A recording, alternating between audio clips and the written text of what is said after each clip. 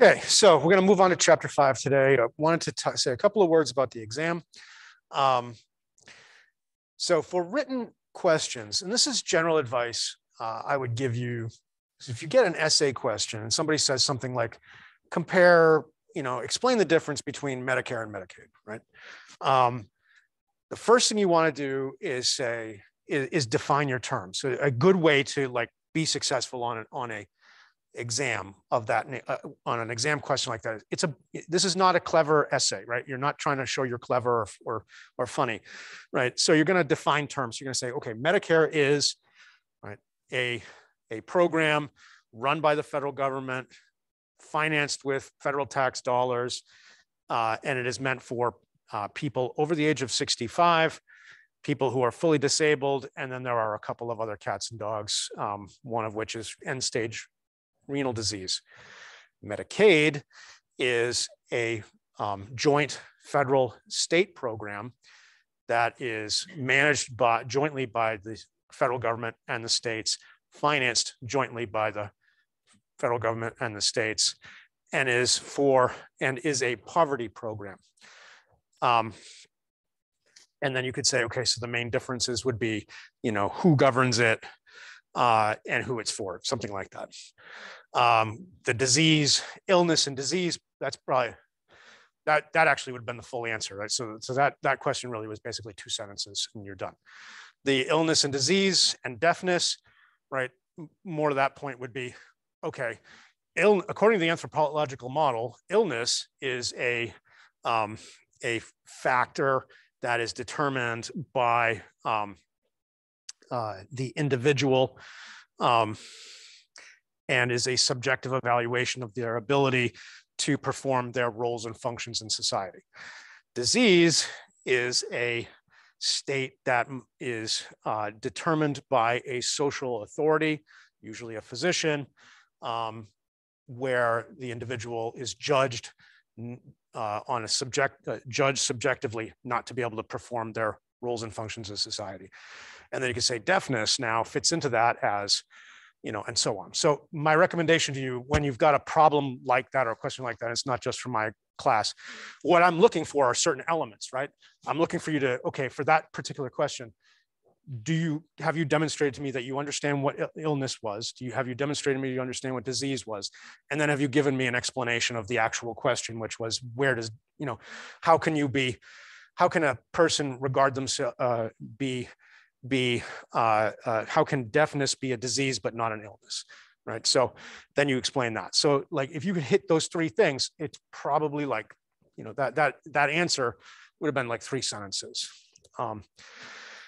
Most of you did well on both of those questions. I'm just kind of saying, but some of you gave me a whole long kind of song and dance rather than just getting right to the point. So, so when you see a question like that, try to pick out what are the key things that the examiner is asking me, and demonstrate those things, because I'm trying to grade as fast as I can, and if you can give it to me fast, it makes me happy and I move on. I give you full credit, right? If I have to read it carefully and try to impute what it is you're trying to tell me, about your uncle who was deaf, and and how you felt about seeing that on TV or whatever, I don't need all that stuff, right? I just if you can try to understand from the question what you're really being asked, and you'll just do better, right? And you'll probably be able to answer it faster. All right. Okay, so we're going to jump into chapter 5, medical technology. I sent you the slides. They're on Canvas. Everybody able to get them if you wanted them? Yes? No? Okay. Yes? They're available? Okay. Last time I thought they were available and they weren't. And so there's also a 2-page Microsoft Word document that summarizes some economic concepts. We're going to use them in this chapter and the next chapter. I won't cover them all today. So let's talk about medical technology, because this is what really differentiates the United States from everybody else, is our incredible use of medical technology. So what is medical technology? Your book defines it as the practical application of the scientific body of knowledge for the purpose of improving health and creating efficiencies in healthcare. what does that mean? It means that providers are using it to provide higher quality, lower cost, and or a greater quantity of care, right? So it is usually an extension of the provider and the provider's ability to provide care. Now, there's two economic concepts that I want you to think about here: complements and substitutes. And we'll keep kind of coming back to this idea when we talk about medical technology. So complementary technology is used to improve the delivery of the same kind of care, right? So what's an example of complementary technology? Well, you want something that goes together. So a radiologist and an MRI machine are complementary technologies. Right? You're going to use them both together.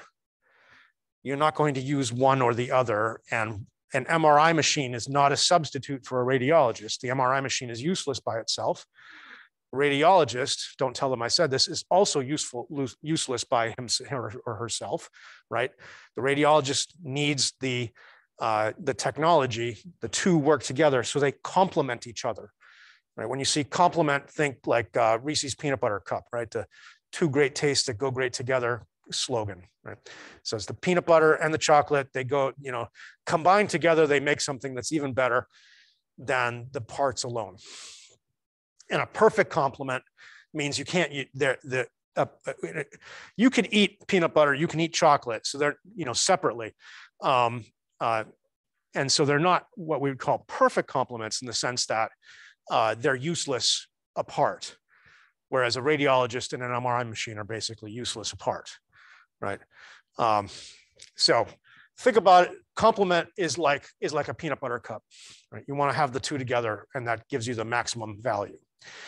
A substitute technology allows for the replacement of one technology, of one technology or human labor with a new model or new means of providing care. And I'm going to show you some examples of that. But an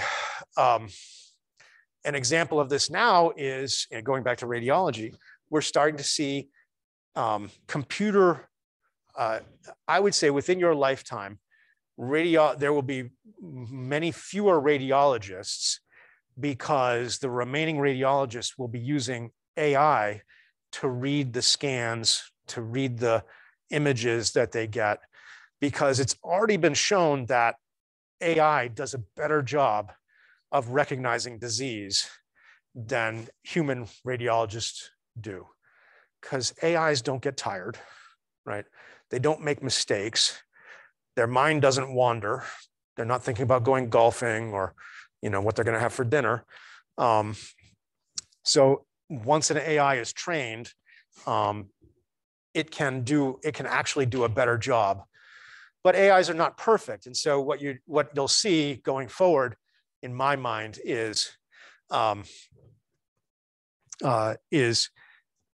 radiologists, and basically what the radiologists will be doing is overreading, meaning an AI will do the first shot, and then a radiologist will kind of do quality control and look at after the fact. Okay, and then an AI may say, "Hey, this particular image doesn't match up with any of the patterns I've seen in the past. I need you to look at it and tell me what I'm missing here, doctor."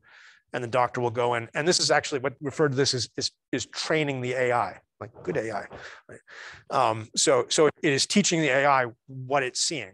And once you teach it the one time, oh, that's a whatever tumor, and the AI is like, okay, I now remember what that tumor looks like, and the next time it shows up, I just automatically, yep, that's a whatever tumor, right? And I'm grossly oversimplifying, but it's clear at some point we will see, much like in your lifetime, probably in mine, we will see, driverless cars become the norm, because once you have right now, driverless cars are kind of dangerous because we have a bunch of humans doing random crazy stuff, and driverless cars have a hard time figuring out why a human is doing something, like all you Massachusetts drivers that just make me crazy, right? Actually, the Maine drivers are much worse than the Massachusetts drivers. We've decided. We used to think it was the Massachusetts drivers. We've now concluded that Maine drivers are actually more of a menace. But the problem is you have Maine drivers out there doing crazy stuff that's unpredictable, and AI-driven cars can't deal with unpredictable. So, however, if you get all the humans off the road and all the cars are AI-driven, they all will move in predictable manner, and not only that, they can talk to each other, right? And we will probably see traffic accidents go to near zero. So same kind of idea with things like imaging. So right now, I think I told you, my dad made the choice between being a pathologist and being a radiologist, and he regrets. And doesn't really regret. He loved pathology, but financially, the radiology tools, the complements that went with radiologists over his career kept getting better and better. MRI didn't exist when or it was just in its infancy, so the value of a radiologist has kept going up because the complementary tools that they're able to use keep getting better. And so the value of a radiologist keeps going up, whereas pathology, the tools are roughly the same. They haven't changed all that much. And then on top of that, we changed the business models. So there's a bunch of things going on. So actually the income of pathologists was falling while the income of radiologists was going up. Mostly because we were finding substitutes for pathologists, but the complementary tools for radiologists kept getting better, and they are continuing to get better. The problem for radiologists now is that there's a substitute rolling in behind them that's going to wipe out the field pretty much, right? The AIs. So you're not going to need, if you got an AI that can read, thousands of scans a day, you're going to need maybe one radiologist sitting someplace that gets all the kind of weird, here's a weird one, doc, review this one, here's a weird, so you're going to, rather than having the doctor read 1,000 scans a day, right? The machine will read 1,000 scans a day. And of those 1,000 scans, the doctor will have to do a handful of quality control, decisions. And so what you can do then is you can take one radiologist sitting, say, at Dartmouth-Hitchcock, who now manages all of the radiology for the state of New Hampshire. Think about that, right? Whereas right now we probably have 5 radiologists at Wentworth Douglas alone. When there's a capability of having an AI read basically all of the scans, all of the images that are done in the state of New Hampshire, and the only time you're going to need a live person to look at them is when there's a potential error, you can eliminate most of the doctors. It's kind of like farming, right? Back in the day, 90-something% of us, 95% of us, and this was not that long ago, like in the 1800s, 95% of the American population lived on farms, right? We started collapsing that as we got better technology, as we got better plows, as we got, we moved away from horse-drawn plows to mechanized, to gasoline-powered tractors. Now we have tractors that are Bluetooth controlled, right? And run on AI, so that the farmer basically has a laptop, goes out to the shed, turns on his laptop, click, click, click, and all of a sudden the combine, turns on and starts driving into the field, right? And then if you haven't seen modern farm equipment, oh my God, it's amazing. Like, the combine is like 15 feet tall. It's enormous. And that combine can now do the work of probably in one day, what the work of would have been done back in, the 1800s by 100 farmers, right? And so that's why so many people have left farms and come to the city to do much more interesting work, for the most part, for all of us, right? And why we're so rich is, not that long ago, we spent most of our days, most of our effort just getting food, right? Today, the food budget of the average American is something like 5% of the house, maybe 5 to 10% of the household budget, depending on how wealthy you are, right? Whereas before, not that long ago, like in the 20th century, in the early first half of the 20th century, your food budget would have been closer to half. Today, your parents probably spend somewhere in 5%, 10% at most on food. And the fact that they spend that much is mostly because they go, I'm looking around, Dunkin' Donuts and are a lot more expensive than preparing it. You guys don't have, I see one. Okay. So, you eating out, I'm singling you out. Yes. But yeah, I'm surprised. There's my last class I taught right before. I had at least 5 kids with Dunkin' Donuts, and I guess it's because it's the 8 o'clock class. But so you've already had your Dunkin' Donuts. Is that what I'm kind of getting? No, you didn't have yours. You don't like Dunkin' Donuts? Or you're a Starbucks person? Trader Joe's, or what is it? Aroma Joe's? You like Starbucks? All right. Okay. So anyway, the fact is, right? You can make 10 cups of coffee, maybe 20 cups of coffee for the price of 1 cup of coffee from Starbucks, right? And so the reason that we spend as much as we do is because half of our food budget is spent on going out to eat. If you only ate at home, right, or you only ate home cooked meals, you could cut your food budget, probably to just a couple of % of your household budget. So the point here is, farming, you've seen this incredible substitution of technology for labor. And that's the takeaway here is substitution is largely what we see as a substitution of technology for labor. So we're going to see in your lifetime radiologists losing their jobs in droves, right?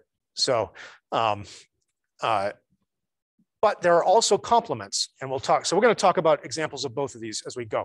But I want you to kind of have that idea of a complement.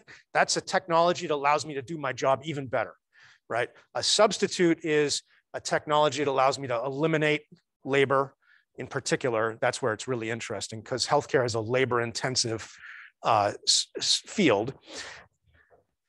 It allows me to substitute away, get rid of labor, or come up with a new mode of delivery. And these two things can work either to increase prices or decrease prices. So as we were able to substitute technology for human labor in farming, the prices of food have collapsed. They've gone to a tiny fraction of what they once were. And so that has made all of us much, much, much more. First of all, it wiped out all the farmers, which is really sad. So if you had to read like Grapes of Wrath or something like that in high school, very sad. Farmers all lost their money. However, we are all so much better off that all happened. Right? We'll all be very sad for the radiologists when they lose their jobs, but we will all be better off as a result of that happening because people who would have become radiologists will become orthopedic surgeons, for example, and then and that's one that's hard to substitute. All right. So keep those ideas in your head as we go. I'm going to talk. So this is our agenda for these 2 classes. I'm going to spend a bunch of time talking about regulation and economics. It's really important stuff. It is general. We're going to apply it to healthcare in particular, but it applies across the board to any industry. So I'm going to teach you some general economics today, and we will apply it to healthcare. But this information is relevant regardless of whether you're interested in healthcare or any other field. Then we'll talk about kind of medical devices, pharmaceuticals, and IT, all super important stuff. So we'll apply some of the stuff we've been talking about. So I want to talk about a bunch of things. This is the list of stuff we're going to talk about. I'm going to jump here to this next slide. So this is Federalist number 51. So you may have heard of the Federalist Papers written by Madison and Hamilton and Jay, I believe, when we were trying to create the Constitution of the United States. So this is post-Revolutionary War. We were trying to form the United States and come up with a Constitution, which was ratified in 1788. And so Madison, Hamilton, and I believe it again, Jay, correct me if any history guys here, correct me if I'm wrong on that, wrote this series of essays called the Federalist Papers. This is one of my favorite ones. And it says, if men were angels, no government would be necessary. If angels were to govern men, neither external nor internal controls on government would be necessary. In framing a government which is to be administered by men over men, the great difficulty lies in this. You must first enable the government to control the governed, and in the next place, oblige it to control itself. A dependence on the people is no doubt the primary control on the government, but experience has taught mankind the necessity of auxiliary precautions. So I want to break that down for a minute, right? So if men were angels, no government would be necessary. All right, what does that mean?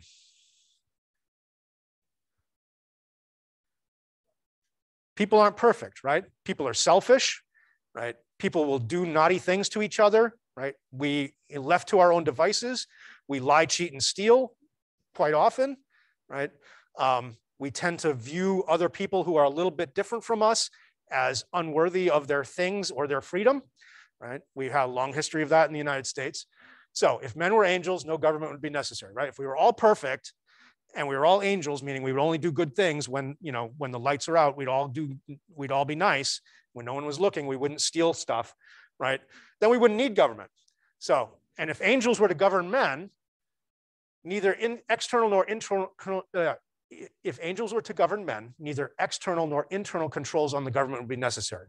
So if people became angels when they got elected to political office, right, then we wouldn't need to have any controls on them because they would be angels and they would always do the right thing.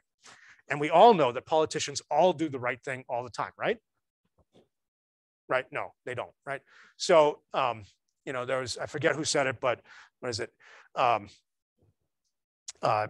Power corrupts and total power corrupts totally, something like that, right?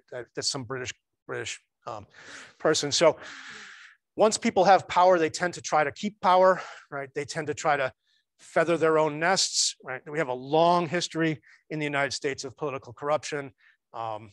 So if politicians were actually perfect, if they were actually angels, we wouldn't have to worry about it. Instead, because the people who occupy the seats of power are themselves imperfect and really come to like power, we have to create checks on them. Right? So that's the argument here.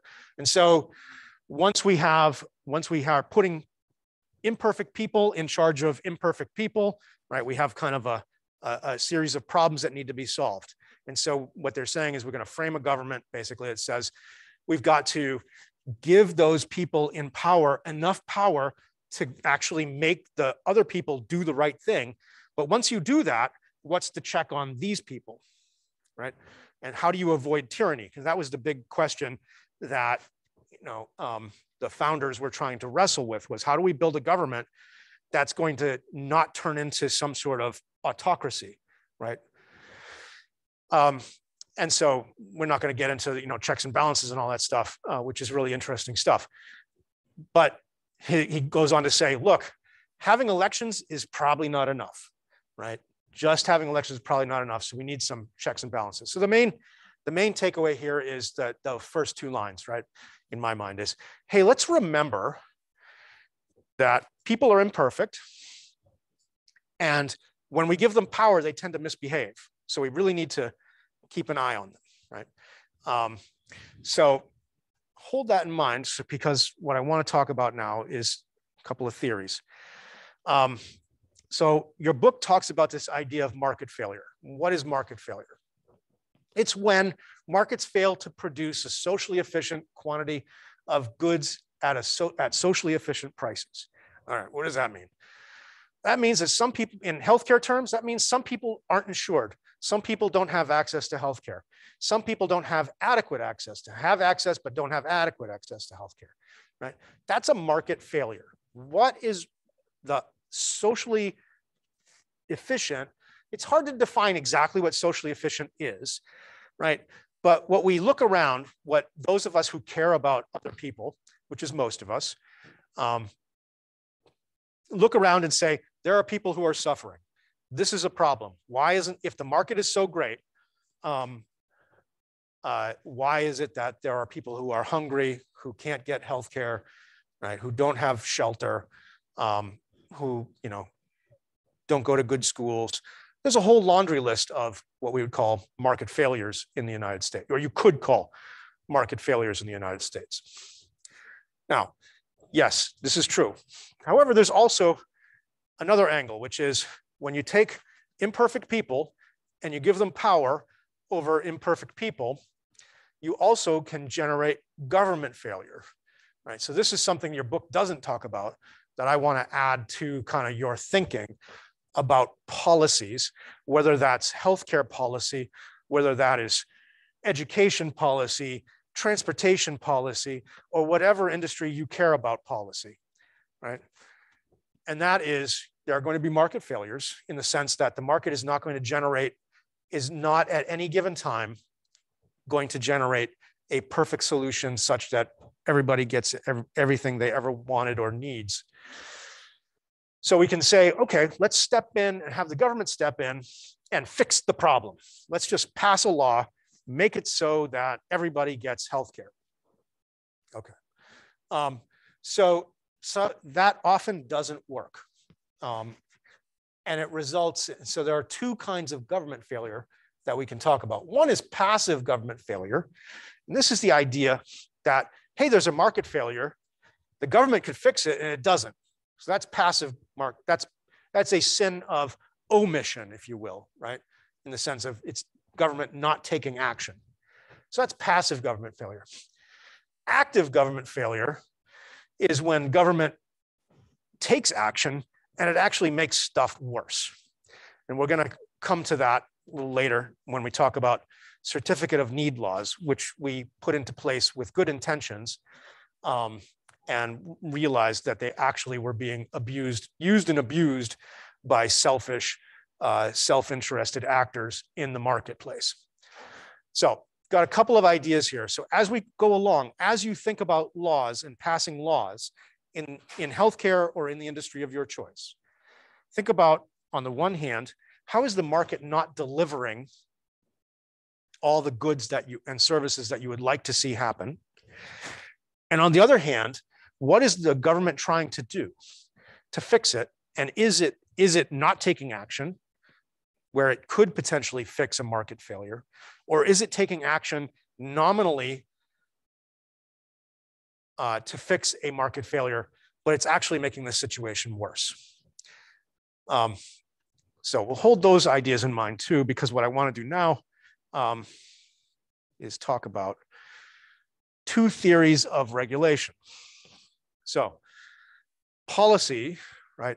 Much of policy is actually made by what is broadly called the administrative state. So the executive branch, the government has three branches, right? We know this. They are what? What are the three branches of the federal government?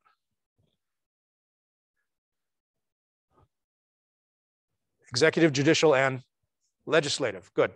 So we have the president, who oversees the executive branch of government. We have the legislative, which is the Congress, and then we have the judicial. And those three were designed to balance each other out, right? So without getting, that's a whole, you read the Federalist Papers, we won't get into all that.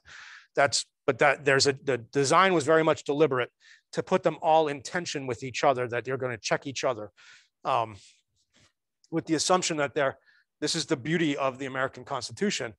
The assumption is that none of the people occupying any of those positions is an angel. And so when one of them gets up to no good, they're going to start impinging on the interests of the other two. And so the other two are going to hold them in check, right? And likewise, so regardless of which branch it is. So the executive branch has grown bigger and bigger. As government has gotten bigger, the executive branch has grown bigger and bigger. Congress passes laws that are, when Congress writes a law, it's pretty general in nature. And if you read, some of the ACA, it says broad things like the Secretary of Health and Human Services shall construct markets for health insurance and make them available to states that don't structure their own. It doesn't give them a whole lot of detail about how to go about doing it, how the market should function, and so forth. So it gives and it wouldn't really, it's a real challenge for Congress to write all the details into law. And it also, once the details are written into law, it hamstrings, right? It limits, it kind of puts shackles on the executive branch that's now trying to execute the laws that have been written.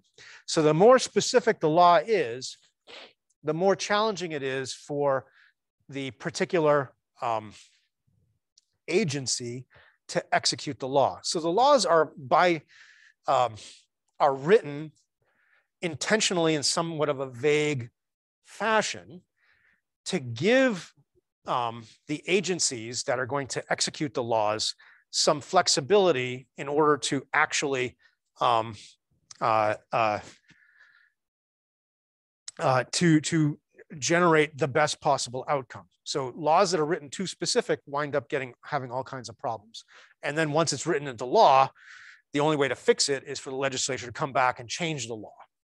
So laws today are written fairly vaguely with a lot of, broad language, which then is interpreted by the agencies. And the agencies, whether that's Health and Human Services, which is the focus of this class, transportation, defense, state, whatever, right? The agencies have a lot of authority. And so that's your regulatory structure. It starts with the legislature. They write the broad framework, but then much of what is actually law, in the sense of the laws we actually have to obey, are created by the agencies, as they implement the broad guidance given to them by legislature. So regulatory structure starts with legislation and then works its way down. The courts sometimes get involved and modify laws as written or strike them down if they're regarded as violating the Constitution. So you have kind of two broad theories of government and government regulation. The first is public interest theory. And public interest theory basically says the people who run the government are angels and they always do good things, right?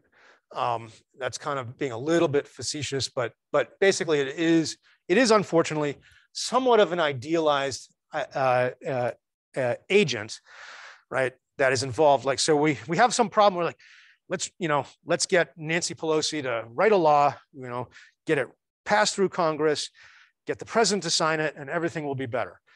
The problem there is, we have politicians who are always up for office, or in particular the House is every 2 years. So they're constantly being reelected every 2 years. They're constantly having to raise money in order to run for office. And so they don't always have the public interest in mind. A lot of times what they also have in mind is their own political survival. So there are a lot of Republicans, and I'm going to say something kind of political, but I'm trying to say it more as a fact. There are a lot of Republican politicians who don't support Trump, but they won't say that publicly. Now, whether you support Trump or not, that's something you should just acknowledge. This is a fact. There are a lot of Republicans who don't support Trump and his actions, but they won't say so publicly because they're afraid of that they will lose their seat. That is a lack of moral courage. Shame on all of them, right? Whether they're right or wrong, if they don't support Trump, they should say that they don't support Trump. And then they should take their beating if their state constituency supports Trump, right? So I'm not saying whether you should support Trump or not. I'm not saying whether they should or not. I'm saying they should say the truth, right? That's a thing that we want them to do, and they're not doing it. Right? So that is an example of real government agent, right? Real people in real government doing in my mind, dishonest things, right? They are not doing what they have sworn to do when they were elected. So the reality is that real government people in government don't always act in the public interest.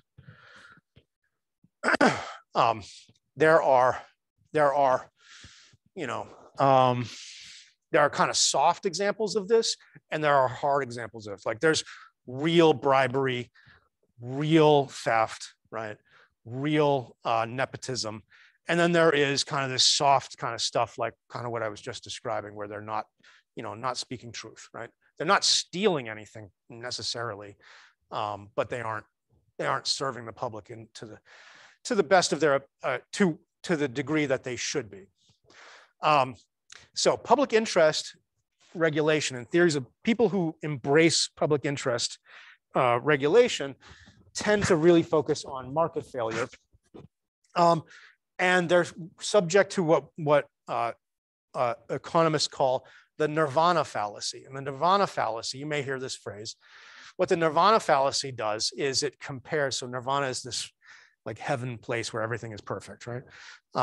So what they do is they compare very often people who are acting in the public interest, who are trying to make an argument for government intervention, compare imperfect market outcomes. Some people don't get healthcare. Some people aren't getting enough food. Some people are getting crappy education from public schools, so forth, right? They compare the kind of these market failures to a perfect possible outcome, where if the government acted exactly the way we expected and everybody responded to the law the way we want them to respond, everything would be perfect. And so we're comparing reality to a fantasy. That's the nirvana fallacy. What you don't want to do is compare an imperfect market outcome to an imaginary perfect outcome that would happen if in your imaginary world the government did everything it said it was going to do and everybody reacted the way you want them to react. That's not reality, right? When you think about, I want the government to fix XYZ, you need to think about your actual interactions with government agencies and what that is like, right? So when you think, I want the government to fix healthcare, you should think, what was it like last time I tried to get my license renewed or get my title at the DMV, right? And just there we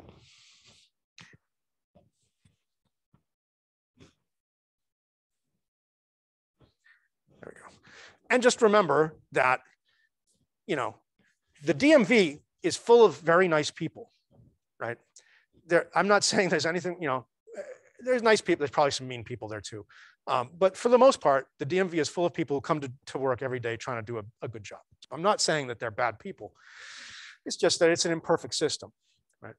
And so you don't want to compare a market failure to an imaginary perfect outcome, right?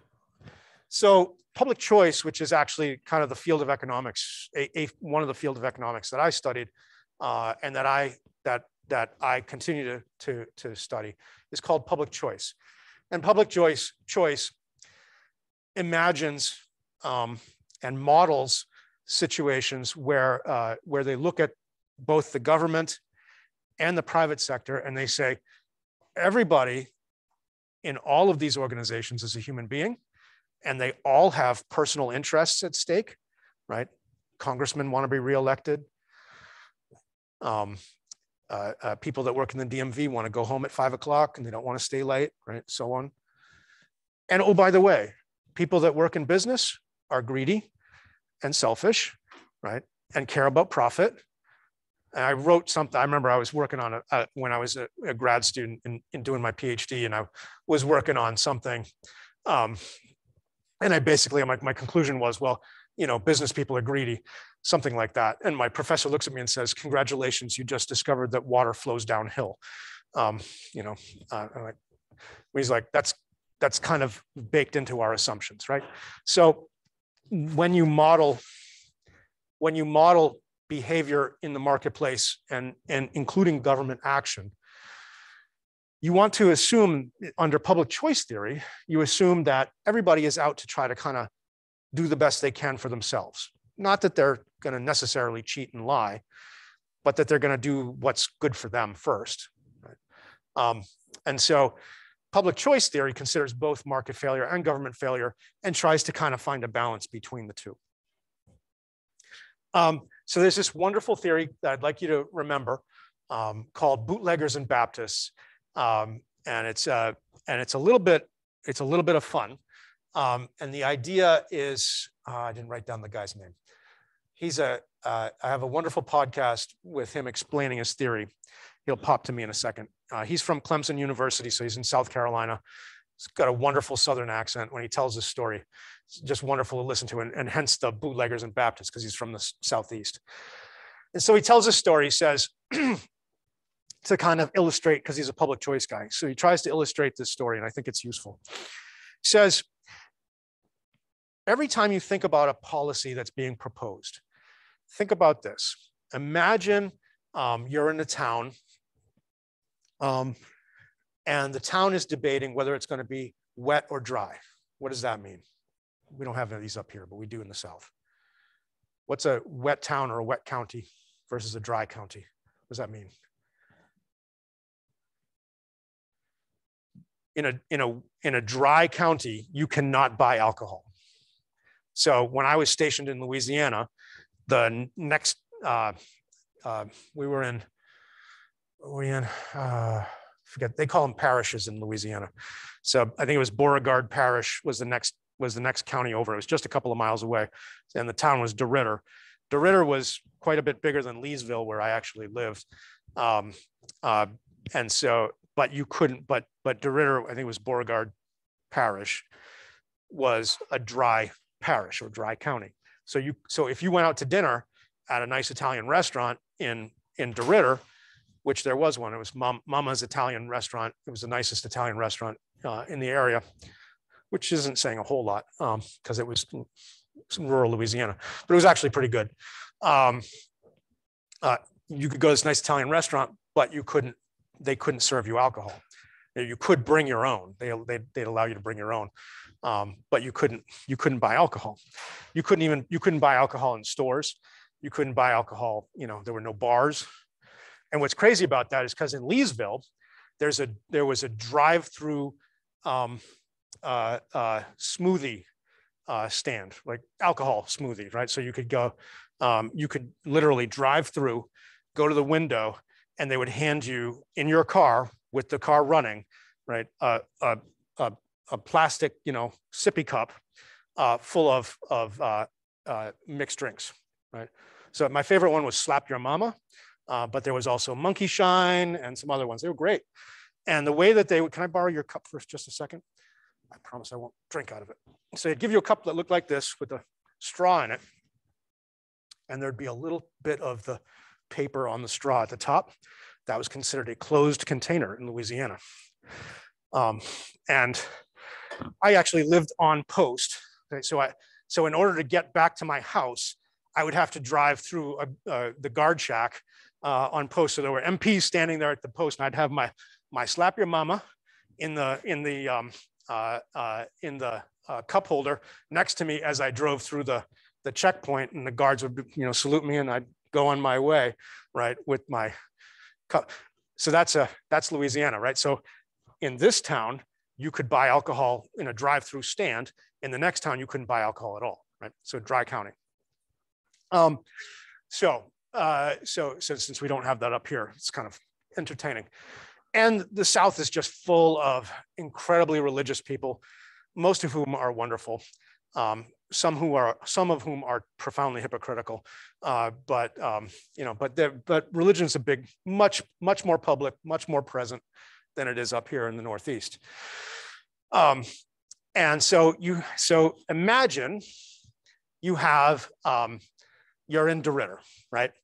Or in DeRidder, or you're in Leesville, let's say. Let me change that. You're in Leesville. It's a wet county or wet parish, and the Baptists in town, good Baptists don't drink alcohol. They don't drink alcohol, they don't drink coffee, they don't drink any stimulants. So if you're a good Baptist, you don't do any of that.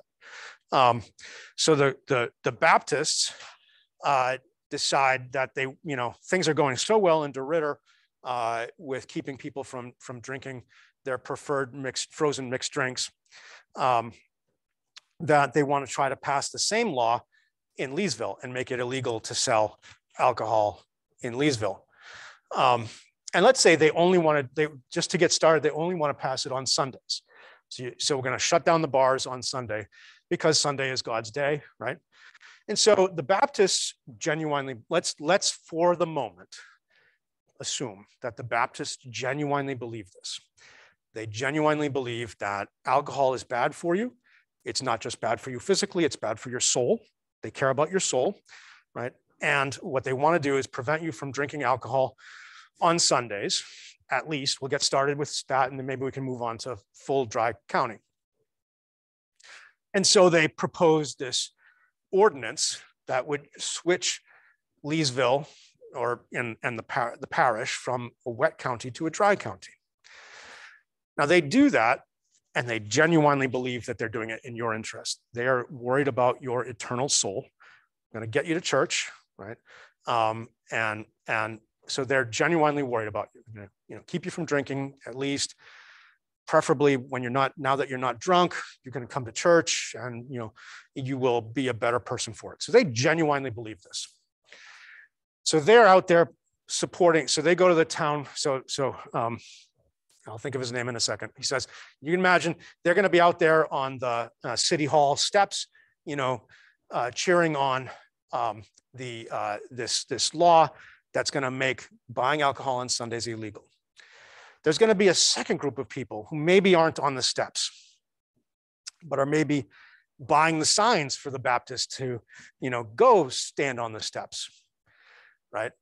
Maybe they're passing some money to the city councilman to support this law getting passed. Those people are who? I'll give you a hint. The bootleggers. Now, what's a bootlegger? They illegally sell alcohol, right? Bootleggers illegally sell alcohol, right? So back during Prohibition, we had lots of bootleggers. They'd go up to Canada, they'd buy whiskey and beer, and then they'd truck it back down to down here. Or we'd have backyard stills, and they'd be making moonshine, right? So bootleggers are people who illegally sell alcohol. So why would the bootleggers support this law?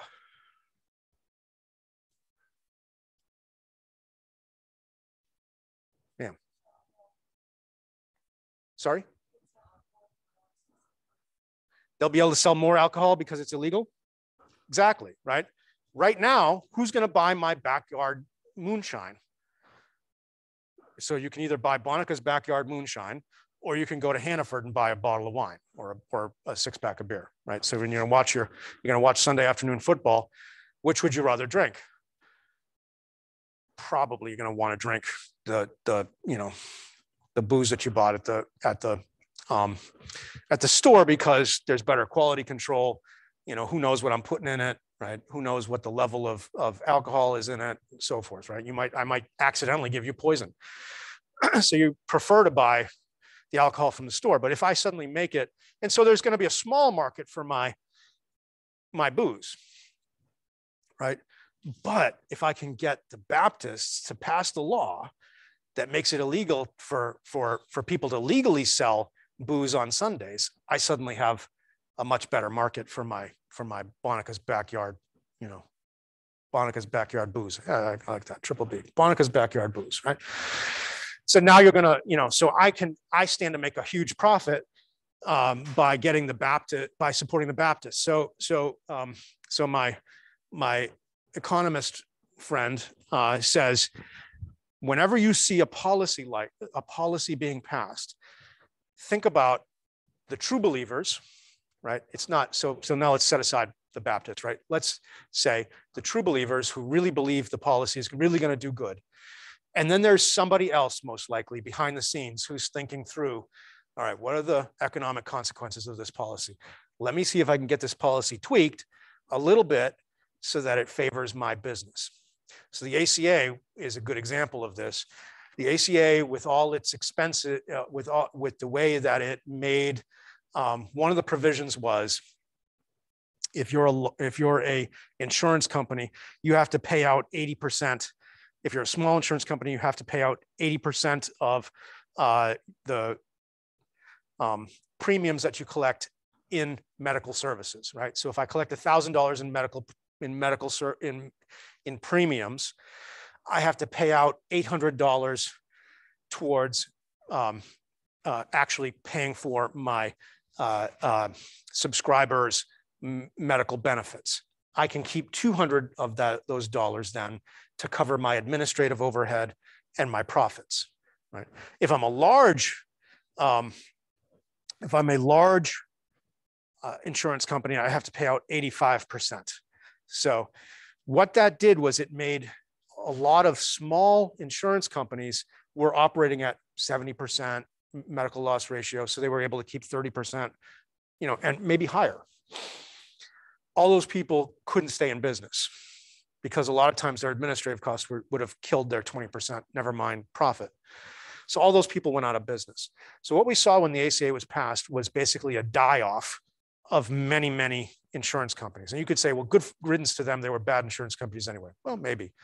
But a lot of people were buying their services from them. So it was, so what we saw, and at the end of the day, we saw a dramatic increase in insurance premiums for everyone.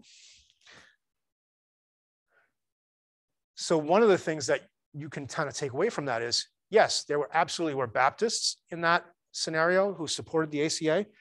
I had kind of an argument with one of my colleagues about it. Like, I don't know why we passed the ACA. So I made some kind of off the cuff comment like that, because my thought was, well, since most of the additional health coverage that we've gotten is the result of an increase in Medicaid, why don't we just increase Medicaid, make that more available, right? Instead of messing with the whole system. And my colleague said, something like, the reason we passed it was because we were tired of seeing people not get health care. And I was like, you're a Baptist. You really, really believe this. And I'm much more of a public choice guy. When I see that policy, I think, okay, yes, they're a Baptist, but there's a lot of people who are making a lot of money as a result of these policy changes. And so it's a useful lens. I'm spending a lot of time on this because it's a useful lens to think about policy.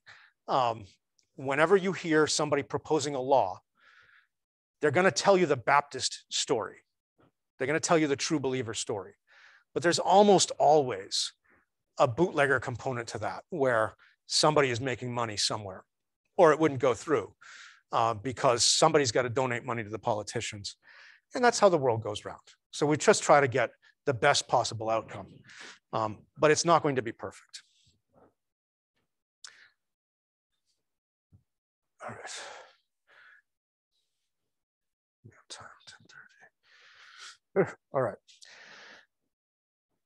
So I want to cover some all right. So that's kind of theoretical components there. I'd like you to remember the bootleggers and Baptists idea as you go forward, both in this class and in life, right? To think about, it gives a neat little lens, and the stories apply to, I've got a great podcast with this gentleman, and he talks about, he was working in a regulatory agency that oversaw lawnmowers.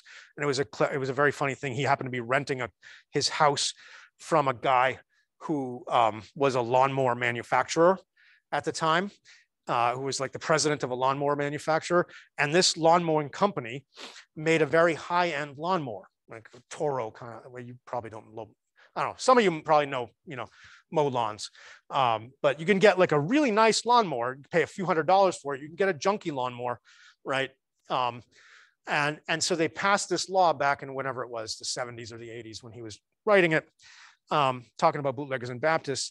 And the regulation was going to require that you have things like a dead man clutch, right? Which is the thing where you have, it's like a little bar you have to squeeze, and then the lawnmower will chug along. And if you let go of the bar, it shuts the lawnmower off. And you guys, if you've mowed lawns in your lifetime, I guarantee your lawnmower has this.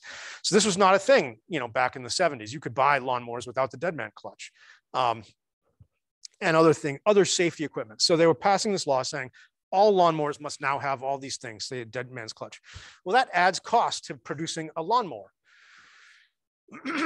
And so he runs into this guy, and he says, at a party, and he says, hey, I'm really sorry, about the regulations we're putting into place on lawnmowers.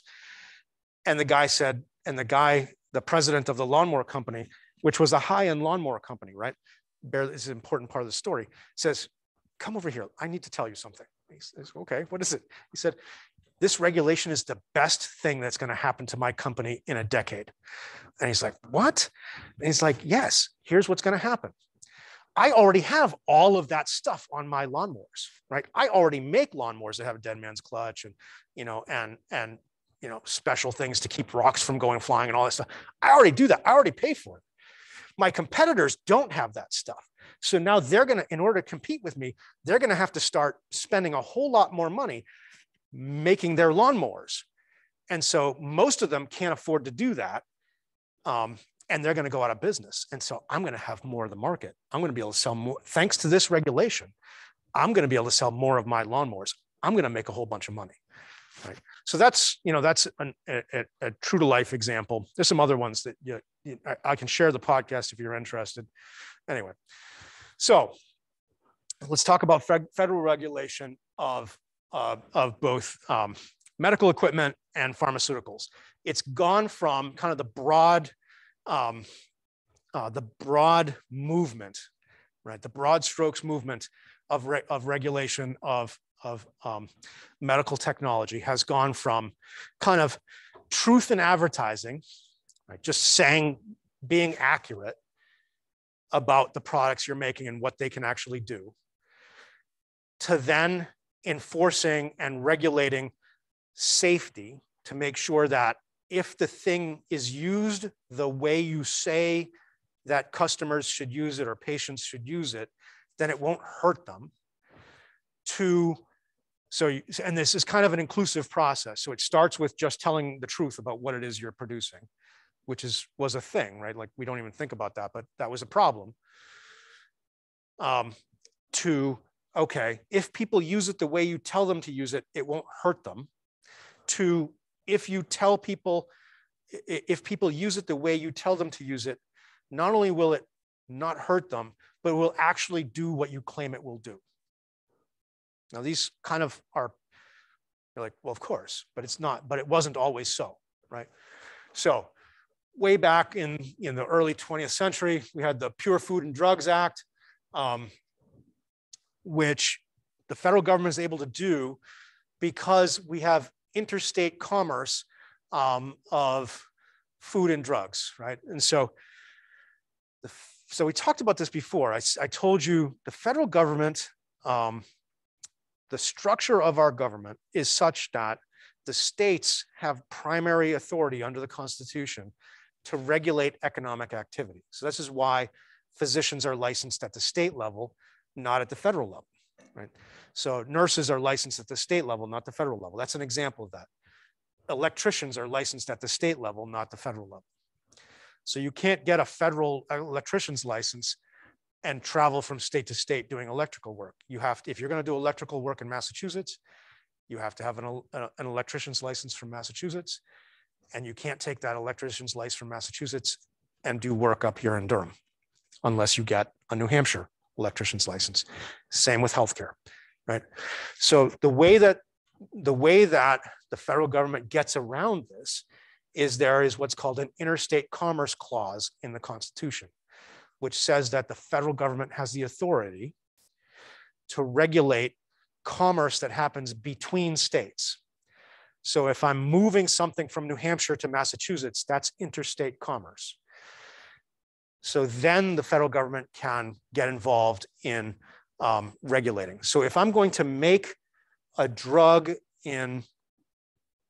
or a medical device, and we'll see a couple today, or if not today, Thursday. If I'm going to make a medical device in Portsmouth at Medtronic, which they do, right? So they make insulin pumps, for example. I've got a picture of one. They make insulin pumps in Portsmouth, and I'm going to ship it to California. I am now engaged in interstate commerce. And at that point, the federal government has the right to intervene and regulate what I'm doing. And this is not just healthcare, it's everything, right? If I'm going to make cereal in New Hampshire and sell it in Massachusetts, that's now interstate commerce. And so the federal government falls under this Pure Food and Drugs Act. Okay.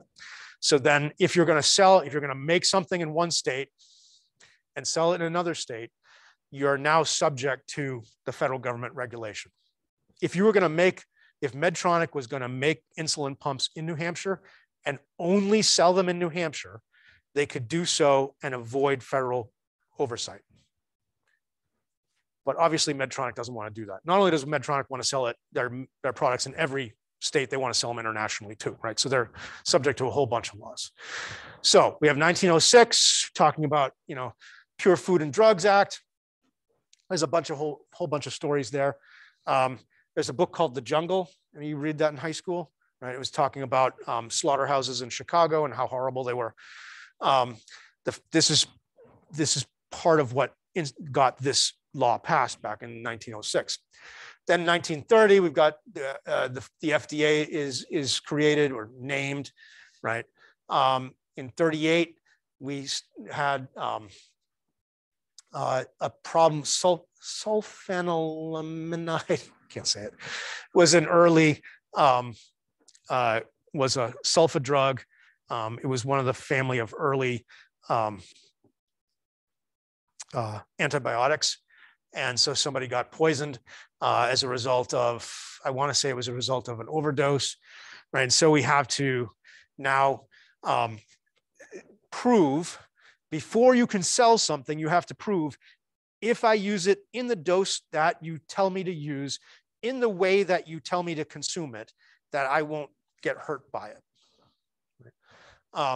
That doesn't mean that if you say, take one pill once a day, and I take 47 pills for breakfast, that's not, that's just dumb, right?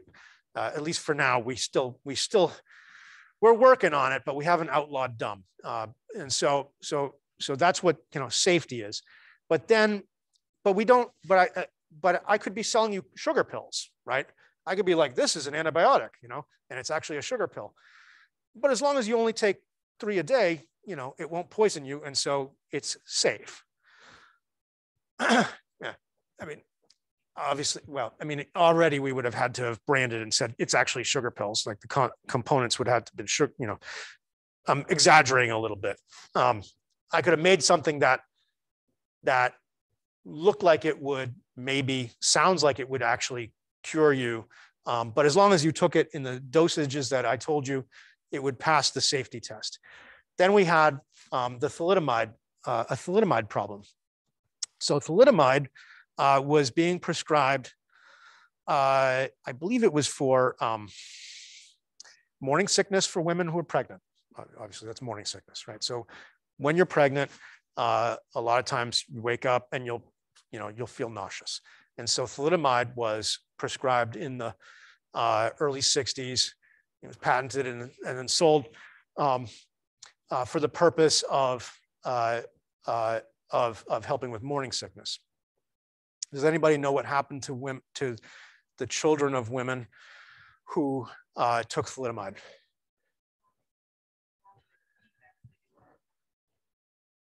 Yeah, right. So if you took it early in your pregnancy, your child's arms and hands and feet, legs and arms and legs would not properly form, and so the kids were with this condition were referred to as flipper babies because they looked like they had unformed arms and legs. So it was really tragic situation, and that generated the Kefauver-Harris drug amendments, which basically said now the FDA had the authority now to do pre-market reviews both of safety and efficacy. So not only did it have to be safe to take the drug, but it had to actually do what you said it was going to do.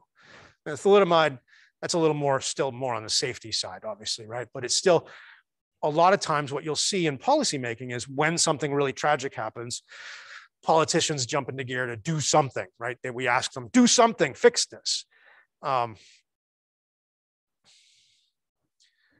Okay, so from there, we had, so that was for drugs. Now in 76, similar situation where we had regulation of medical devices, including diagnostic processes. And they create a series of categories and kind of high level and low level risk categories and different amounts of, caution that have to be taken, levels of proof that you have to engage in to show that this thing is both safe and efficacious. So when we think about drugs, it's pretty quick to think like, okay, something I'm putting in my mouth and I don't want it to kill me, right? But when we talk about medical devices, we have things that are implantable medical devices, right? So we have pacemakers. I'll show you a picture of one, right? That actually gets put inside your chest and gets wired to your heart, right? That's a pretty dangerous thing. But there are other things that are regarded as medical devices. Has anybody done 23andMe? The thing that tells you like where your ancestors are from and all that? No? Yeah? Okay. So this is a genetic test. And I think you can still, like, the testing capability they have can tell you things. Yes, it can tell you things like, you're you're 10% Irish and 20% Italian and 47%, Russian or whatever. But it can also, tell you you are at higher risk for breast cancer. You have a gene that indicates you have a high risk of breast cancer. You have a gene that makes you a high risk for prostate cancer, testicular cancer, ovarian cancer, right, and so on. You have a gene that means you'll likely get Parkinson's. So they can tell that. You spit in the tube, and then they can send you back a report that tells you a whole lot of stuff about your medical, the likelihood of genetic-based diseases. And so that initially came out. I've got a slide about this later, so I'm getting a little ahead of my story. But that initially came out, and they just launched it, right? And then the government came back and said, "Whoa, slow down. You are engaged in you have a diagnostic product here. That's not just a fun and games thing, right? Where you're telling people, you're, 4% Neanderthal, right? Apparently that's a thing. You can be some percent Neanderthal somewhere back in your gene pool. But you're telling people about medical stuff. Now you've moved from being an entertainment to being a diagnostic tool, and now we're going to regulate you, right? You could even, and so then the question moves on to, I'm not seeing anybody with an Apple Watch, but your Apple Watch, people who have Apple Watches, it has all kinds of diagnostic capability in it. Maybe I see one over there. All right. So is that a medical device or not, right? So we'll come back to that in a minute. So medical devices now being regulated, clearly the ones that are going to be stuck inside your body, those should be regulated, without doubt, some way. But what about the things that never actually do anything, that are purely diagnostic in the sense that they don't go inside you. They don't, like, maybe somebody puts something on you, but it doesn't like electrocute you or anything like that, So the answer to that is, doesn't matter. If it's going to be used for diagnosing medical disease, then it's going to be covered now by the FDA. And the FDA you have to prove to the FDA, not only is it safe, but that it actually does what you say it's going to do. The Orphan Drug Act, this is an interesting issue. If you have a rare disease, and a non-trivial number of people have rare diseases, it's often very hard to diagnose. People with rare diseases often get misdiagnosed and then mistreated. Oftentimes they're treated for a psychiatric illness when they really actually have a medical illness, because people, it's not falling into the normal diagnostic patterns that your physician sees, and so it gets missed. A lot of these people with rare diseases need some sort of specialized medication. The problem is, if you're Pfizer or Moderna or GlaxoSmithKline or one of the big manufacturers of pharmaceuticals, and there's 5,000 people in the world that need this drug, are you really going to go through the process of investing what amounts to up to $1 billion in developing the drug just so you can give it to 5,000, sell it to 5,000 people? And the answer is no, right? Because businessmen are greedy. They're not all greedy. They're no more greedy than you or I. But businesses are run for a profit. And as bad as the CEO of Pfizer might feel about the fact that your Aunt Mary has a rare disease and needs a drug, and he could develop it if he had a spare $1 billion hanging around, he's just not going to do it. And it's not that he's a bad person. This is an example of a market failure, right? There aren't enough people who are going to buy the drug at the price that the drug manufacturer would need to sell it at in order to make the drug and make a reasonable profit. And so it doesn't happen. So this is an example of what we were talking about before about a market failure, right? Aunt Mary's not going to get the drug that she needs, and she might die as a result. And the people at Pfizer will feel very bad about it, but they're going to say, look, we're not a charity, we're a business. And we'd love to do that if you would pay us enough money. Well, the Orphan Drug Act was written to help provide incentives for companies to do orphan drugs are drugs where they would have low demand. So the Orphan Drug Act is an example of a government intervention that is meant to address a market failure, right? 92, we had the Prescription Drug User Fee Act, right?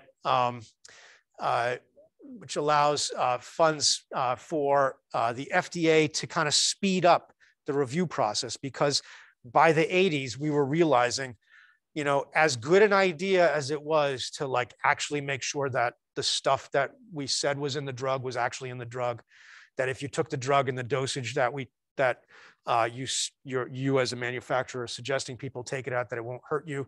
And that, oh, by the way, if you take it for the symptom that the manufacturer says it's meant to do, that it will actually help improve the symptom. All that stuff was taking a really long time for companies to prove to the FDA that all these things are the case. So Moderna, how long did it take Moderna? Have I already said this? How long did it take Moderna to develop the vaccine for COVID? Once they got the gene sequence, how long did it take Moderna to develop the mRNA vaccine that many of us in this room have taken? Any guesses? 6 months? Okay. Other guesses? 3 months? Okay. Be brave. There's no harm. A week? Too long. It was a weekend. They did it in a weekend. They got it on Friday, had it on Monday. They had the drug ready to go. They had the drug designed, right, on Monday. Got it on Friday, on Monday, over a weekend. It then took a year. Well, people were dying by the tens of thousands to get the approval to get it out to the market. It took a year, right, from then. So that's just an example of, the FDA. And the FDA had all the materials over prior to Thanksgiving, and they were going to shut down for Thanksgiving and then resume administrative processing of the application after Thanksgiving. And the president had to basically say, no, you're not taking Thanksgiving off. You get to work through Thanksgiving this year, right? That's the nature of, that's one of the natures of the federal government, of government regulation is, and I want you to think about this so first of all, it slows everything down, right? So there's lots of testing involved. The FDA is going to put so set aside the COVID one for now, because that's kind of a unique situation. We have this problem all the time with everything. Like, you want to come out with a new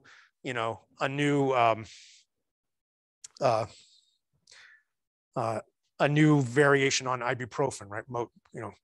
Generic Motrin.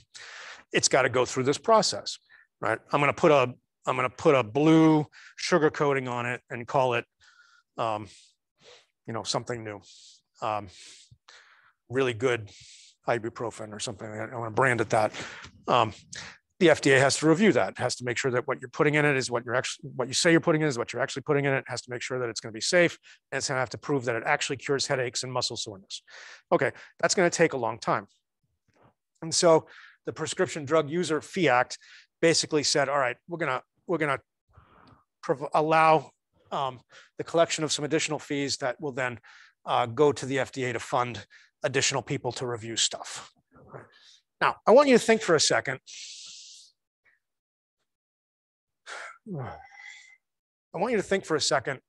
Put yourself in the shoes of a regulator. So I'm painting these guys a little bit negatively, right? So I want you to put yourself now in the shoes of a regulator. You're the FDA. You work at the FDA. You work at the FDA because you actually do care about drug safety. It's the thing that you really believe is important. And there are steps to be followed, right? Which, you know, if they're followed, they're more likely to result in an accurate result. Now, those steps are followed. Eventually, you will get, the drug will eventually get to market. What if you rush it along because you think it's important and it goes to market and then some small child dies in Nebraska? Because you didn't, you know, maybe you moved it along too fast, or, you know, after the fact, they come back and say, the FDA didn't do a proper job of reviewing this.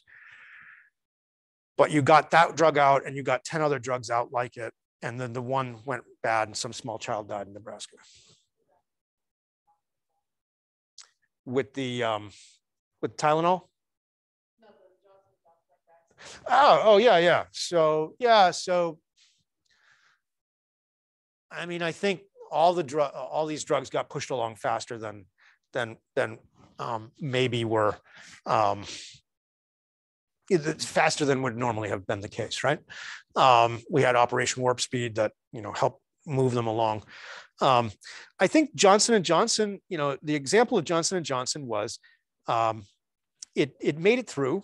It was efficacious to a degree. It just isn't as good as the other ones are. Somebody died from Johnson & Johnson. And I think what we kind of eventually realized was, look, none of these are going to be 100% perfectly safe.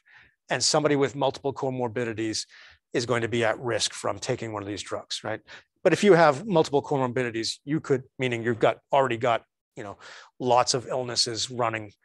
I mean, you could just walk down the street and drop dead too. So it's not like, I think the person, if I remember correctly, the person who died, or people who died after having taken Johnson & Johnson, had pre-existing cardiac issues. So not to make light of it, but I think at some point Johnson & Johnson, I'm not sure if that's even being marketed now or not. But you know, it's just not as efficacious. It's not as effective as the mRNA drugs. But my example here, so make the point I want to make. Let's see where we're at. The point I want to make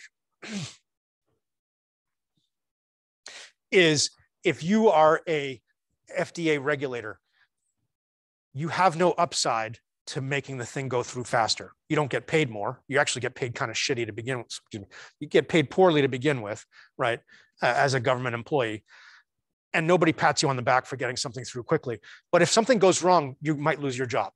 So it's all downside risk, no upside risk, right? So regulators tend to be overly cautious. They don't want to lose their jobs, you know, even though they're not making a ton of money, they don't want to lose their jobs. So they tend to be overly cautious.